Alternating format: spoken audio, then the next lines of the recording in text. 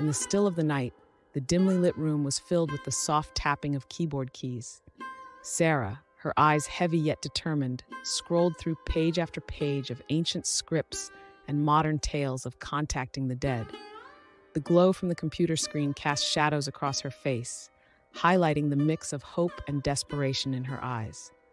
She had been on this path since Tom's death left an unbearable silence in her life, a path that led her to the occult, to something that promised a whisper from beyond.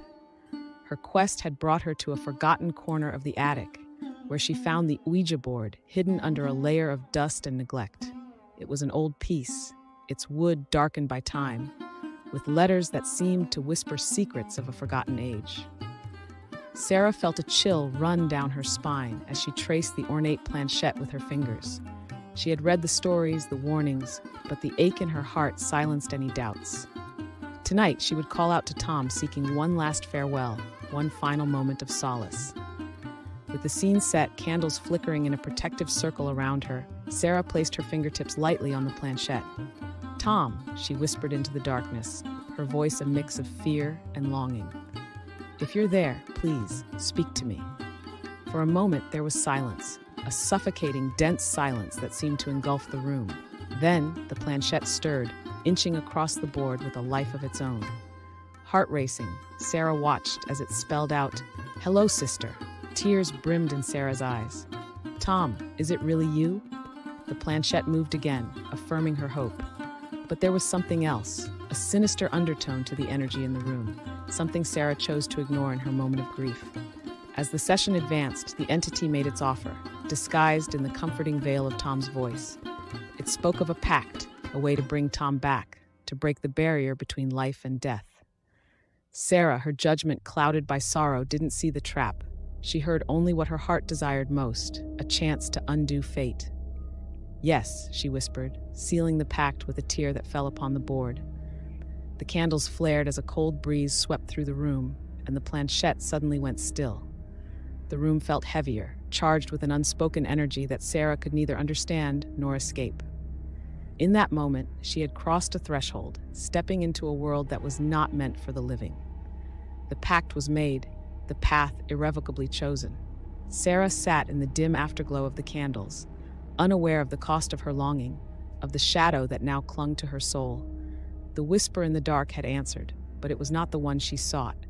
It was something much older, much more cunning, and it had its own desires. In the weeks that followed, Sarah's obsession with the occult deepened. Each night was spent in whispered conversations with the entity, her room transformed into a shrine of ancient tomes and esoteric symbols. The sun seemed to rise and set without her notice, the world outside fading into a distant memory. Yet, amidst the shadows of her new reality, a flicker of light persisted. Mia. Mia noticed the change in her friend, the dark circles under Sarah's eyes, the way she flinched at casual touches, as if coming into contact with another world.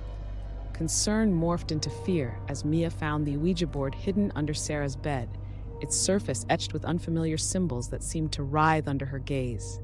Confrontation was inevitable. Mia, armed with the courage that only true friendship can inspire, approached Sarah, her words laced with worry. "Sarah, this isn't you. You're losing yourself to something dangerous." Sarah's reaction was visceral, a mix of anger and fear flashing across her features. "You don't understand, Mia. Tom, he's coming back to me. There's a way, and I'm close." The words hung between them, a chasm that threatened to swallow their friendship whole. It was in this moment of tension, of raw emotion, that the entity chose to reveal itself. The air chilled, the shadows deepening, as a voice not quite Tom's and not quite Sarah's echoed through the room. "She's mine now. We have a pact." This revelation shattered the last of Sarah's denial. The entity wasn't her brother. It was something else entirely, something malevolent that had woven itself into the fabric of her life. Mia, despite the terror gripping her heart, stood firm. "We're going to fix this, Sarah. We're going to break this pact." Together, they embarked on a journey into the unknown. Research replaced whispered conversations with the entity. Ancient libraries traded for forbidden knowledge. They sought a counter-ritual, a way to sever the bond that tethered Sarah to the darkness. Their friendship, tested by fear and the creeping influence of the entity, found new strength in a shared resolve. Preparation for the counter-ritual was a testament to their determination. They gathered sacred herbs, candles of purest white, and symbols of protection, transforming Sarah's room from a shrine of darkness into a beacon of hope. The night of the ritual arrived, a crescent moon watching over them as they painted protective circles and chanted ancient verses. The very air seemed to thrum with anticipation, the boundary between worlds thinning as they stepped forward to reclaim Sarah's soul from the shadows. As the protective circles glowed with a soft, ethereal light, Sarah and Mia stood at the precipice of the unknown, the counter-ritual their only hope against the looming darkness. With hands clasped and breaths held, they began, their voices rising in a chant that seemed to echo through the fabric of reality itself. The ritual was a battle not of physical might, but of wills, as the entity, enraged by their defiance, lashed out. The room twisted, shadows stretching into grotesque shapes, and the temperature plummeted, frost creeping across the windows. Through the chaos, Sarah faced hallucinations of Tom, each more twisted and malevolent than the last, a cruel mockery of her grief. But it was not in the darkness that Sarah found her strength. It was in the light of her memories, in the love she held for her brother. With each recollection, Sarah's resolve solidified, her voice growing steadier as she confronted the entity, not as a vengeful spirit, but as the embodiment of her own despair. "I accept that Tom is gone," Sarah declared, her voice breaking through the cacophony of the entity's rage. "And I let go of this pain." The words were a beacon, a final blow that shattered the entity's hold. The room trembled as if expelling a long-held breath, the shadows receding and the air warming. When the light returned, the entity was gone, banished back to the void from which it had come. Sarah slumped to the ground, exhausted but free, the bond severed. In the aftermath, as dawn streaked the sky with hues of pink and gold, Sarah and Mia sat amidst the remnants of the ritual, a silent testament to their ordeal. They spoke little, the experience a shared burden that words could scarcely convey. Yet, in their silence, a new understanding blossomed. Sarah, though forever marked by her encounter with the darkness, had emerged with a clearer vision of life and death, of the thin veil that separates joy from despair. The story of that night became a whispered legend, a cautionary tale of grief and desperation, of the cost of delving too deep into the shadows. But for Sarah, it was more than a lesson. It was a rebirth, a second chance to live not in the past but in the present, cherishing the memories of those she had lost not as chains but as wings. And as the sun rose, casting light into the once dark room, Sarah realized that true closure came not from reaching into the darkness, but from embracing the light. With Mia by her side, she stepped forward into a new day, leaving the Ouija board and the broken pact behind, a distant memory of the night she danced with shadows and emerged into the dawn. Under the dim glow of a solitary attic light bulb, the aged pages of forgotten stories and relics of bygone eras lay strewn across the floorboards. It was here, amidst the clutter of the past, that Alex, Jamie, and Max discovered an artifact that would irrevocably alter the trajectory of their lives. Buried under a pile of dusty books and disregarded trinkets was an ancient Ouija board, its wood stained by the passage of time, yet the letters and numbers etched upon its surface seemed to pulsate with an unseen energy. "It's just a board game, right?" Max's voice, tinged with a mix of skepticism and wonder, echoed in the cramped space. Jamie, ever the thrill-seeker, answered with a spark in her eyes. "More than that, it's a gateway. Let's see what secrets it holds." Her curiosity was infectious, and even Alex, the skeptic of the group, found themselves drawn to the mysterious allure of the board. Gathered around the relic, each placed a fingertip on the planchette, their breaths held in anticipation. Alex's rational mind churned, ready to dismiss the impending charade as mere coincidence and suggestion. Yet, when the planchette began to glide across the board with a life of its own, spelling out a greeting from an entity named Erebus, skepticism gave way to an inexplicable sense of dread. The entity's offer was simple, a wish granted in exchange for a pledge of loyalty. The temptation dangled before them like forbidden fruit, sweet with promise.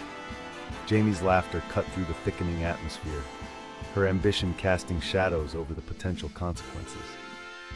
Imagine the possibilities, she whispered, her voice a mix of excitement and greed. In the days that followed, the wistful desires voiced in the darkness of that attic began to manifest in the light of day. Jamie's burgeoning social media presence exploded overnight, catapulting her into the virality she had dreamed of. Max, whose humor often masked his deep-seated insecurities, found his academic efforts recognized with a prestigious scholarship, his future suddenly alight with promise. Alex watched as their friends basked in the glow of their newfound fortunes, a gnawing unease settling in the pit of their stomach. It was too coincidental, too perfect. Their skepticism had been silenced by the outcomes they witnessed, but not eradicated. The skepticism transformed into a creeping dread, the kind that slithers into one's thoughts in the dead of night, whispering of unseen costs and shadowy debts yet to be collected. The ancient Ouija board, once a curious relic, now sat as a malevolent specter in the corner of their collective consciousness, its silent promise of desires fulfilled, overshadowed by the unspoken threat of prices unpaid. The path they had unwittingly embarked upon was paved with more than just wishes and whispers, and the darkness that lay ahead was deeper and more consuming than the shadows that filled the attic where their journey began. As the newfound fortunes of Jamie and Max flourished, a dark undercurrent began to weave its way through the fabric of their lives. Odd accidents started occurring with alarming frequency around them, each incident seemingly disconnected yet eerily reflective of the wishes they had whispered into the void. Jamie's followers, once adoring fans, turned obsessive, leading to stalking incidents and invasions of privacy that left her feeling exposed and vulnerable. Max, while initially reveling in his academic accolades, started experiencing sabotage from envious peers, turning his dream into a waking nightmare. Alex, the observer, the skeptic turned reluctant believer, couldn't shake the feeling that these misfortunes were not mere coincidences. They were the sinister echoes of the promises made in the attic, the shadow price of the desires granted by Erebus. Driven by a need to protect their friends and uncover the truth, Alex delved into the history of the Ouija board and the entity that had identified itself so ominously. Late nights filled with research turned into a haunting revelation. The board was not just an artifact, it was a conduit, previously owned by a diabolical cult dedicated to Erebus, a figure rooted in darkness and deceit. This entity was not a benign spirit, but a harbinger of chaos, bound to the board and seeking ever to expand its influence through bargains struck in naivety and greed. Armed with this knowledge, Alex convened another session with the board, a desperate attempt to confront Erebus and renegotiate the terms of their agreement. As the planchette moved under their collective touch, spelling out chilling responses, the air in the attic thickened, oppressive with the presence of the unseen. "You are mine," the board spelled, each letter a tightening noose around their fates. "The pact is sealed, bound by desire." In that moment, the friends realized the grim reality of their situation. Erebus did not merely grant wishes, it ensnared souls, weaving their essence into the fabric of its own dark machinations. The accidents, the misfortunes, were but a taste of the chaos Erebus could unleash should they attempt to break the bond. The fear that gripped them was palpable, a living thing that whispered of dark paths unwalked and fates yet unwoven. The pact with Erebus, once an enticing promise, now loomed over them as a sinister pact forged in naivety, a shadow from which they desperately sought escape but saw no path clear. Amidst the chilling realization, a glimmer of hope flickered. The bond could be broken, but at a cost yet unknown, a sacrifice that could demand more than any of them were prepared to give. The seed of rebellion was planted in that revelation, fueling a determination to reclaim their destinies from the clutches of Erebus's dark influence. The realization of their grim predicament spurred Alex, Jamie, and Max into desperate action. They understood the only way to sever the bonds with Erebus was through an act of selflessness, a sacrifice that would nullify the pact rooted in their own desires. The haunting words of Erebus, "The pact is sealed, bound by desire," echoed in their minds, a sinister reminder of the entity's hold over them. Their research into the occult and the history of the diabolic cult provided them with a glimmer of hope. They learned that Erebus, bound by ancient rules, could be compelled to release them if they offered something of equal or greater value than what they had received. The friends knew this meant more than mere physical offerings. It demanded a sacrifice of the deepest part of themselves. In a decisive act of courage, they returned to the attic for one final encounter with Erebus. The planchettes trembled under their fingers as they called forth the entity, its presence now a palpable force in the suffocating darkness of the room. Alex, whose skepticism had once shielded them from belief in the occult, stepped forward as the one to make the ultimate sacrifice. They offered a piece of their essence, the very skepticism that defined their being, in exchange for the freedom of their souls and the nullification of the pact. With a heavy heart but a resolved spirit, Alex watched as the planchette moved across the board, spelling out Erebus's acceptance of the offer. A violent gust of wind swept through the attic, extinguishing the lights and leaving them in darkness. When the air stilled and the light returned, the oppressive feeling that had lingered over them was gone. Erebus had released them, but the cost was evident in the weight of the silence that followed. In the aftermath of their ordeal, the friends found themselves irrevocably changed. Jamie's ambition had been tempered by the understanding of the dangers hidden behind unchecked desires. Max, having tasted the bitterness of envy and sabotage, learned to appreciate the value of true achievement. And Alex, who had sacrificed a part of their essence to save them all, emerged as a believer in the mysteries they once dismissed, their skepticism replaced by a deep understanding of the occult's realities. As they went their separate ways, each carrying the scars of their experiences, they were united by the bond forged in the darkness of that attic, a bond not of fear, but of the profound realization of the price of their desires. Alex, in particular, carried the weight of their sacrifice, a constant reminder of the night when the veil of skepticism was lifted, revealing a world where the occult was not just a subject of fascination, but a reality to be respected and feared. In the end, it was Alex who took up the mantle of warning others against the lure of the occult, a mission born from their personal loss and the lessons learned from their brush with the darkness. They became a guardian of sorts, a beacon for those tempted by the whispers of entities like Erebus, ensuring that no one else would fall into the same trap. Through this act of selflessness, Alex not only fulfilled their part of the bargain, but also found a new purpose, standing as a sentinel against the shadows they once doubted, forever changed by the true cost of desire. There's a peculiar kind of fascination that lingers on the edges of our understanding, one that both terrifies and compels us toward the mysteries of the unseen world. My name is Mark, and my entire life has been a testament to this inexplicable draw toward the occult. Maybe it was the countless hours spent devouring books on paranormal phenomena or the late-night horror movie marathons that sparked this interest. But nothing could have prepared me for the night that would change everything. It was a crisp autumn evening, the kind where the chill in the air whispers secrets of the changing seasons. My friends, Emma, Lucas, and I, had ventured into the heart of an abandoned asylum on the outskirts of town. The asylum, with its decaying facade and air steeped in forgotten tragedy, had long been the subject of whispered legends in our college town.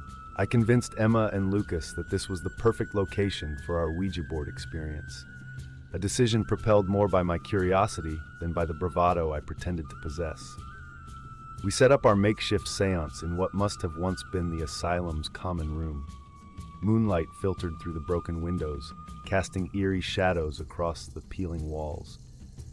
The Ouija board, an old wooden piece I'd found in a thrift shop, sat at the center of our circle, almost reverberating with a silent power. With a mix of skepticism and anticipation, we placed our fingers lightly on the planchette, and I cleared my throat, attempting to hide the tremor in my voice. "If there are any spirits here with us, would you make your presence known?" I asked, half expecting our experiment to fail. To our collective shock, the planchette twitched beneath our fingers, slowly gliding towards the yes. A chill that wasn't solely from the cold night air swept through the room. Emma's eyes widened, her usual skepticism momentarily replaced with fear. Lucas, ever the enthusiast, grinned with excitement, his belief in the supernatural manifesting before his eyes. I pushed down the nerves bubbling in my stomach and asked another question: who are you? The planchette moved with more confidence this time, spelling out a response that would haunt me: Family. The word hung in the air between us like a specter, raising questions I hadn't anticipated. Before we could delve deeper, inexplicable shadows danced across the walls, as if responding to the revelation. The atmosphere thickened with an unspoken tension, an awareness that we were not alone. Convinced we had awakened something within the crumbling walls of the asylum, we decided to delve into its history and my family's connection to this place. My initial research uncovered unsettling truths. The asylum's founder bore my surname, a detail my parents had conveniently never mentioned. His legacy, marked by innovative yet controversial treatments, was shrouded in mystery and rumors of cruelty. The deeper I dug, the more vivid my nightmares became. Every night, I wandered the twisted halls of the asylum in my sleep, encountering the lingering spirits of its past. Each dream revealed fragmented pieces of history, guiding me towards an understanding of the power I had unknowingly awakened. The whispers of the asylum had become my own, setting me on a path I could no longer avoid. My friends noticed the change in me, the obsession that consumed my waking moments. Despite their concerns, or perhaps because of them, we were inexorably pulled deeper into the mystery of the asylum and the spirits that called it home. As the nights drew on, my dreams intensified, evolving into vivid experiences that left me questioning the boundaries between the waking world and the astral plane. One night, in the midst of a particularly lucid dream, I found myself wandering the derelict halls of the asylum once again. This time, however, I encountered a benign spirit, a young woman clothed in the faded hospital gown of a bygone era. Her demeanor was calm, her gaze piercing yet filled with sorrow. She spoke without moving her lips, her voice resonating directly within my mind. "You have the gift," she said, "the ability to bridge our worlds." Awakening from the dream, the clarity of her voice still lingering in my ears, I was startled by the realization that these were not just dreams. I was communicating with the spirits that haunted the asylum. The revelation was both exhilarating and terrifying. I confided in Lucas, who had always believed in the supernatural more than anyone else I knew. Lucas listened intently, his eyes bright with fascination. "You're a medium, Mark," he said, his voice tinged with excitement. "You have a connection to the spirit world that most can only dream of." Under Lucas's guidance, and with a mixture of trepidation and determination, I began to explore and understand my newfound abilities. We started with simple exercises, attempting to contact the spirits around us. At first, my attempts were clumsy, often leaving me exhausted and with a pounding headache. But as time passed, I became more adept at focusing my energy and channeling the spirits' messages. Emma, though skeptical, supported me through this journey. Her practicality provided a grounding force, balancing Lucas's and my enthusiasm with caution and logic. "Just be careful, Mark," she would often say, her concern evident in her piercing blue eyes. "We don't fully understand what you're dealing with." Our experiments grew bolder, and I found myself acting as a conduit for the spirits of the asylum, facilitating communication between the living and the dead. With every successful contact, my confidence grew, as did my conviction that I was meant to resolve the unrest that lingered in the asylum. The turning point came one night when, under the flickering candlelight of the common room, I managed to contact the spirit of the young woman from my dreams. Her name was Sarah, and she had been a patient at the asylum, subjected to the cruel treatments of its founder, my ancestor. Through her, I discovered the suffering that had permeated the asylum's walls, the pain and anger of countless spirits bound to the place of their torment. Determined to bring peace to the spirits, Lucas, Emma, and I finally understood the gravity of our undertaking. We were no longer merely curious college students seeking an adrenaline rush. We had become guardians of a tragic history, committed to righting the wrongs of the past. Our endeavor was fraught with peril, the malevolent spirits of the asylum resistant to our efforts. But with each spirit we helped cross over, the air within the asylum seemed to lighten, the shadows retreating inch by inch. My abilities as a medium were key to our success, and with Lucas's knowledge of the occult, and Emma's unwavering support, we prepared to face the darkest aspect of the asylum's legacy, the spirit of its merciless founder. In the shadowed silence of the asylum, our resolve hardened like steel. The final confrontation loomed ahead, a daunting challenge that both terrified and beckoned me. Emma, Lucas, and I gathered in the common room, the epicenter of the supernatural disturbances, to strategize our approach to confronting my malevolent ancestor, the doctor whose cruel legacy had inflicted centuries of suffering. Lucas laid out ancient texts and arcane symbols, his knowledge of occult practices serving as our guide. Emma, pragmatic as ever, organized our materials, ensuring we had everything we might need, from protective talismans to emergency first aid supplies. I, with my newfound abilities, served as the bridge to the spirit world, our primary weapon against the darkness we faced. As night enveloped the asylum, we began our ritual. Lucas chanted in a language as old as time, his voice steady. Emma and I joined hands, forming a circle around the Ouija board, the conduit through which I would confront the doctor. I called out to the spirit world, my voice echoing through the dilapidated halls, inviting the doctor to communicate. The planchette stirred to life, skittering across the board with a will of its own, spelling out a chilling welcome. The air grew colder, and the shadows deepened, coalescing into the figure of a man. The doctor, recognizably aristocratic even in death, regarded us with an arrogance that had not faded with time. His voice, when it came, was like ice, a sharp contrast to the warmth of Sarah and the other benign spirits. "You cannot comprehend the greatness of my work," he proclaimed, his spirit radiating malevolence. I centered myself, drawing upon every ounce of my abilities, and engaged the doctor in a battle of wills. The room trembled with the force of our confrontation, unseen energy swirling around us in a tempest of psychic power. Emma and Lucas focused their energy, reinforcing our protective circle, their unwavering support lending me strength. The clash was monumental, an ethereal struggle that transcended physicality. I reached into the depths of my being, to the place where my abilities and the spirit world converged. There, I found the courage and the power to stand against the doctor. With a final, determined push, I severed the tie that bound him to our world, casting his spirit into the oblivion where he could no longer harm the living or the dead. A sudden calm descended on the asylum, the oppressive atmosphere lifting like a fog at sunrise. The benign spirits that had been trapped there, including Sarah, whispered their thanks as they faded from view, their presence no longer a source of fear, but of peace. In the aftermath, we stood together, allies who had faced the unknown and emerged victorious. The asylum, though still a shell of sorrow, was no longer a place of torment. We had freed countless souls, including my own, from the burden of a dark legacy. Our journey had forever changed us. For me, the acceptance of my psychic abilities and the responsibility that accompanied them marked the beginning of a new path. With Emma's pragmatism and Lucas's knowledge at my side, I vowed to use my gift to protect others from the unseen dangers that lurk in the shadows. The story of the asylum became a testament to our resolve, a haunt no more, but a cornerstone of our bond and the starting point of our mission. Together, we stepped into the light of a new dawn, guardians of the boundary between the living and the dead, ready to face whatever mysteries the world held next.